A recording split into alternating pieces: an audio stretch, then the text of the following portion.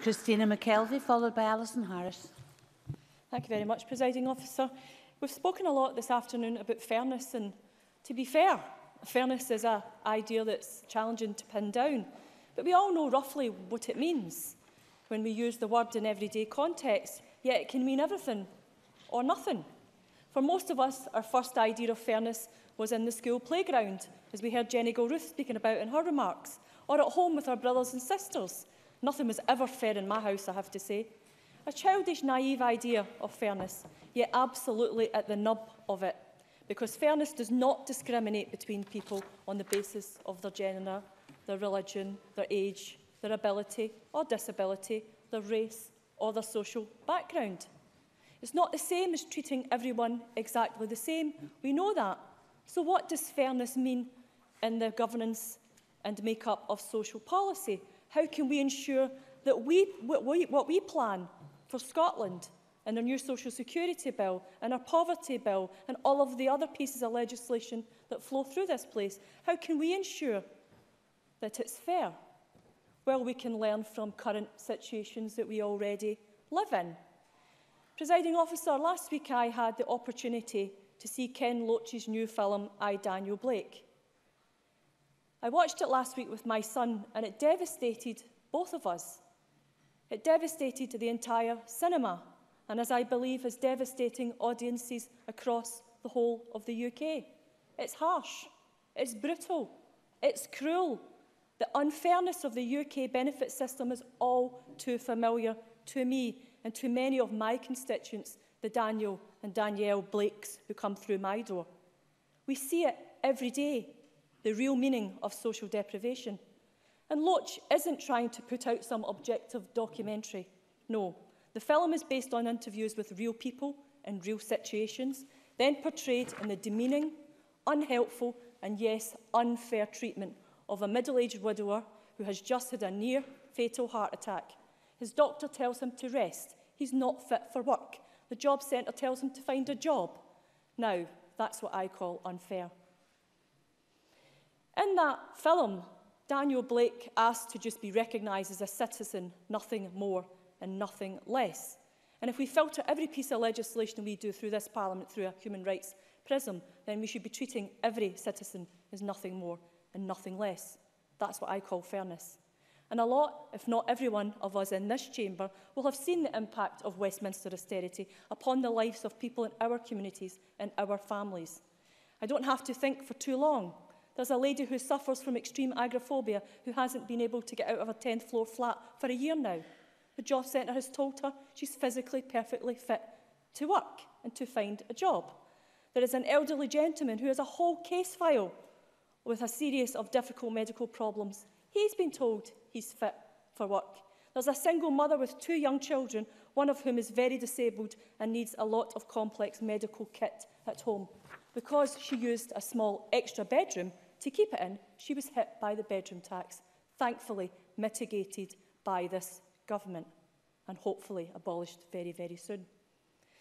But, Presiding Officer, it's not all misery, doom and gloom. Scotland's own government, this government, is moving to a position where it will have the power to change, really change, the punitive and outdated welfare system that put in its place something innovative and effective, an action plan for a fairer Scotland. And we've heard a lot about that, and we hear a lot about action plans and what they should do. But we get an opportunity in this place to work together to achieve that fairer Scotland in that action plan. And it really is about action, as we've heard. Alison Johnson mentioned earlier, it's great having an action plan, but it has to actually take some action. And I'm proud to see that there's 50 concrete actions set out in the consultation and some 15 or so stakeholder groups and organisations involved in that. These targets are ambitious and they will have a real impact. Yeah. Graham Simpson. Christina McKelvie. Christina McKelvie has complained a lot in this chamber and again today about things she doesn't like in the benefit system. She's very good at highlighting cases. Can she tell us specifically what she would do now that this place is getting new powers? What would she do to change things? I'll be absolutely delighted to move on to that in a few moments. As I said, it will take time to see the effect filter through, and I would wish to see that filter through, changing long-term assumptions and cutting through the tide of cynicism that has increased so dramatically with the Tory government at Westminster. It isn't going to be easy, I understand that. Now, moving on to some areas that I think an action that the government could take.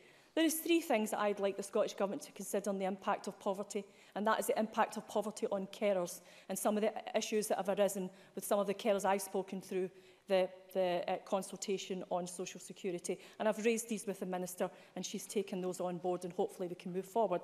We also need to change the rhetoric and the record of the Tory government on child poverty. We've heard so much about that today. These young people aren't shirkers. They're not spongers. They're young people who deserve the support and the nurturing from a government that cares about them and their future. That's one action that we could take. But if there is something that I would personally hope the Scottish Government addresses, is the challenge faced by those diagnosed with motor neuron disease. I have long spoken about the effects of motor neuron disease in this chamber, and not only in this chamber, this has been a lifelong campaign for me.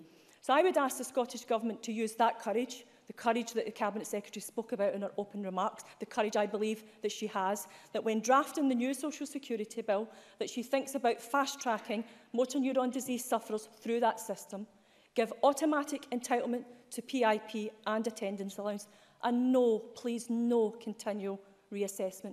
Imagine, if you will, diagnosed with motor neuron disease, told that your average life expectancy is 14 months, and you spend 10 of those months fighting a system to get a couple extra quid a week. We can change that. We can make a huge difference. You're talking about 340 people per year in Scotland. It's not a huge amount. So I think together, and working together, we can go with the campaign that MND Scotland has launched to this day, that let's get benefits right for people with MND. And if we can get it right for people with MND, we can get it right and start getting it right for other people who depend on social security. This government, this Scottish Government, has not shirked its responsibilities.